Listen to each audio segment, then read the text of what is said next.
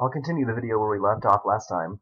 First, I wanted to give you an idea of why the mean absolute deviation shows the amount of spread in the data. Let's imagine here that I've asked 4 people how many children they have, and I got these 4 answers. And then I asked 4 other people how many children they have, and I got these 4 answers. And then I asked 4 other people how many children they have, and I got these 4 answers. We can see that these 4 answers have the lowest mean absolute deviation of 1. We can see that these 4 answers have a higher mean absolute deviation of 1.5. We can see that these 4 answers have the highest mean absolute deviation of 2. And let's think about why the mean absolute deviation is going up. We know that the mean absolute deviation is just the mean of the absolute deviations. If you add the absolute deviations and divide by the number of absolute deviations, you get the mean absolute deviation. And each of the absolute deviations is just the distance from the data value to the mean. We can see that this data value of 4 is 1 away from the mean of 5, because it's 1 below 5. So the absolute deviation is 1. We can see that this 4 is also 1 away from the mean of 5, so its absolute deviation is also 1. Each of these absolute deviations is just the distance from that data value to the mean. So the first absolute deviation is the distance from the first data value to the mean. The second absolute deviation is the distance from the second data value to the mean. The third absolute deviation is the distance from the third data value to the mean, and so on. And here, in this graph right here, we have the 4 data values. Each data value is shown with an X. So these are the 2 4s, and these are the 2 6s. And each of these numbers is just the distance from the data value to the mean. This 4 is 1 away from the mean of 5. This 4 is 1 away from the mean of 5. This 6 is 1 away from the mean of 5, and this 6 is also 1 from the mean of 5. So what we're seeing in here are the distances between each data value and the mean. And these 4 distances that we see in here are really just the 4 absolute deviations that we have here, because the absolute deviations and the distances to the mean are the same thing. So when we calculate the mean or the average of the absolute deviations and we get the mean absolute deviation, we're really just getting the average distance to the mean.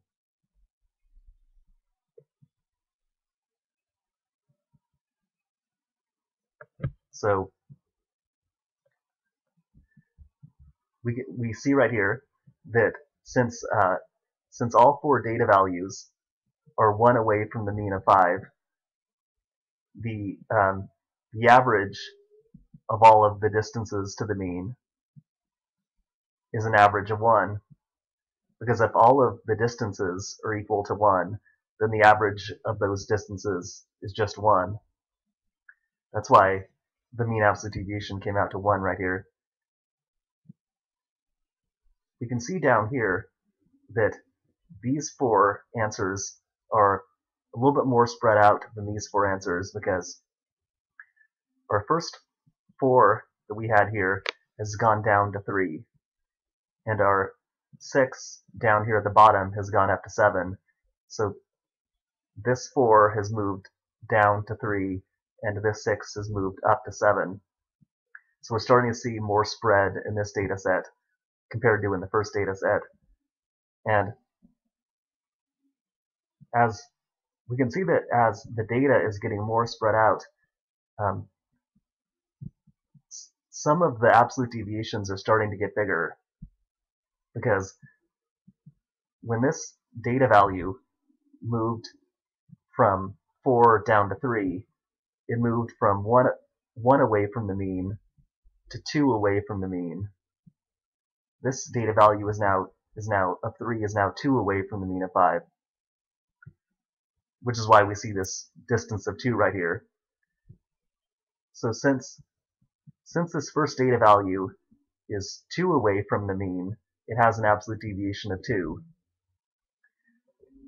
And when this data value went from 6 up to 7, it moved from 1 away from the mean to 2 away from the mean. So the distance from this data value of 7 to the mean of 5 is 2. So since now 2 of our data values are 2 away from the mean of 5, it means that 2 of our absolute deviations have gone up to 2. They used to all be 1 because up here every data value was 1 from the mean. But now as the data is getting more spread out, 2 of the data values are 2 away from the mean. And since 2 of our absolute deviations went up, it means that the mean of the absolute deviations also went up, because the total, instead of coming out to 4, the total comes out to 6. So when you divide by 4, you get a bigger answer. You get 1.5 instead of just 1. So what we're seeing is that as the data is getting more spread out, the absolute deviations are getting larger, because as the data gets more spread out, the numbers are getting further from the mean. So, and the distances to the mean are getting bigger. What about down here? The data is getting even more spread out, because now we have a data value that's 3 away from the mean. We see this distance of 3 right here. And we have another data value that's also 3 from the mean. Because this data value of 8 is 3 from the mean of 5. So this first data value of 2 is 3 from the mean of 5. That's why its absolute deviation is 3. And this data value of 8 is 3 from the mean of 5, so it has an absolute deviation of 3. We can see that right here. The distance from 8 to 5 is 3. And now we can see that the data values are getting even more spread out to the left and to the right. And as the data values are getting more spread out, the absolute deviations are getting bigger. And as the absolute deviations get bigger, the mean of the absolute deviations gets bigger. So basically, the mean absolute deviation is the mean, or the average distance to the mean. And as the data gets more spread out, the data is getting further away from the mean, and the average distance to the mean is getting bigger.